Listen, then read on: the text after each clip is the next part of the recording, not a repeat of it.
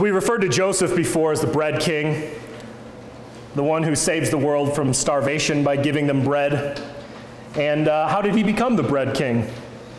The same way wheat becomes bread, and we've gone over this before too. But suffering, dying, resurrecting.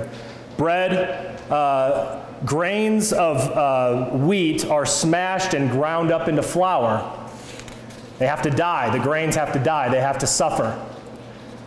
The grain that becomes flour and dough, then you put into fire. Has to endure the fire. Has to suffer. Has to go through the trial of the fire. Into heat. Has to suffer.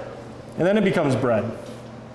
Joseph suffered and figuratively dies. He comes back as king of Egypt. Jesus suffers and dies, comes back as king of heaven and earth.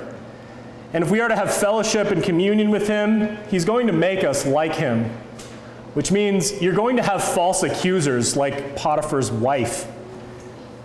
You're going to have brothers that abandon you like Joseph and Christ did. You're going to be brought through fire. You're going to be tested like Joseph. And you will prosper. You will conquer. You will pass the test because the Lord is with you. So come and welcome to Jesus Christ.